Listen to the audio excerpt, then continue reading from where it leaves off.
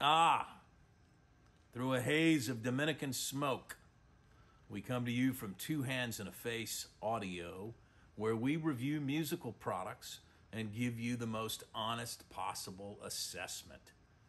On this occasion, we're having a hard look at another product from the Lounsberry line of offerings. I've come to respect Greg Lounsberry and his tone kingship a great deal. We are looking at, in this particular case, the Mo bass pedal, a beautiful little blue speckled bass pedal, preamp essentially, with lovely artwork. I encourage you to take a hard look whenever you have opportunity, not to mention a very close listen.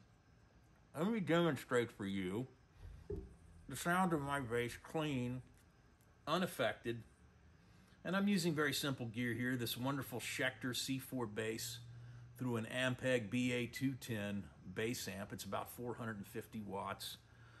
Very stock gear, but very wonderful sounding, reliable gear. Here's my basic clean tone.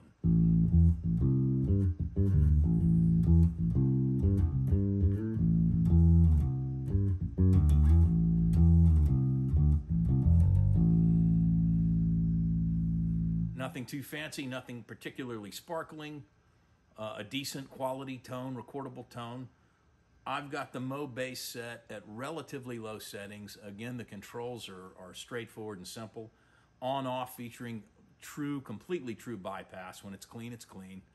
And we've got a drive function that elevates and lowers the amount of distortion we're adding to the signal, and of course an overall level or volume control for the output of the device. So I'm going to kick it in on low settings here.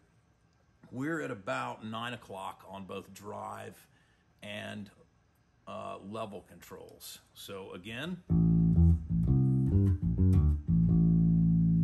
now with the Mo bass.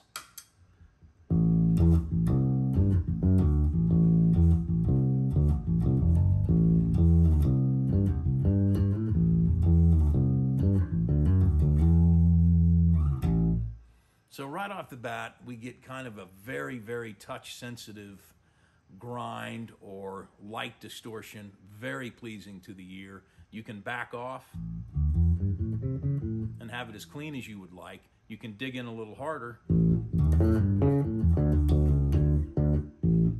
get a little bit of that grind going. Not to mention the fact that it adds some beautiful overtones to the sound. It puts a little bit of sparkle on it. That's what I'm trying to say.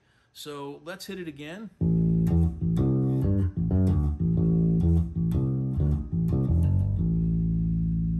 Nicely done, Mo bass. Let's kick it up a little bit. I'm going to increase both the output volume control or the level control and the distortion amount of the drive control to about 10 o'clock. And let's see what we get here.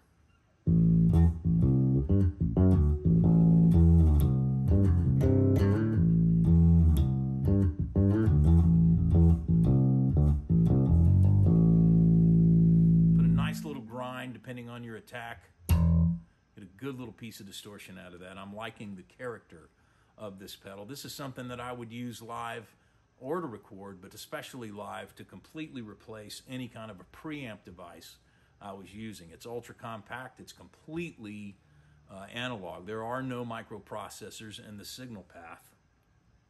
No microprocessors were harmed in the making of this device. But who cares anyway? We hate microprocessors in the signal path. So we get a nice clean analog path here.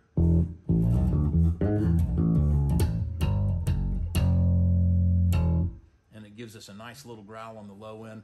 I'm going to kick up the output volume control to about 11 o'clock, and I'm going to turn the drive control up to around noon. And let's see what we've got here.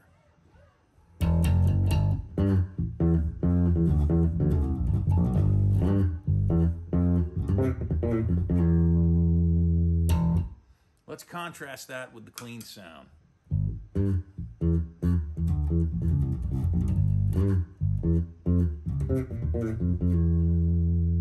And again, with the Mo bass engaged just about halfway up.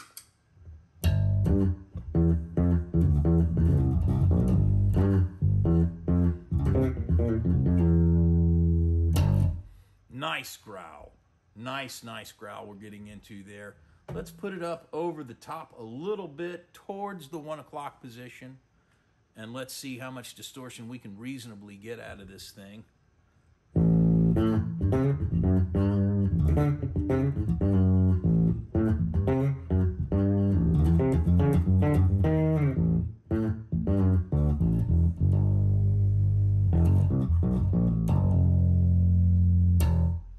That is a nice rock and roll, classic bass rock tone.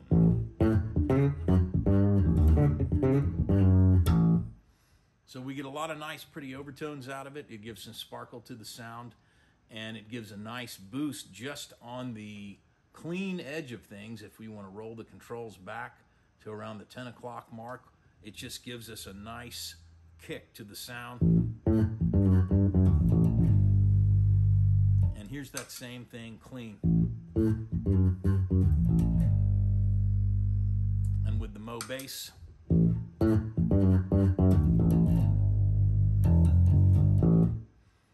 I like it. I like it a great deal.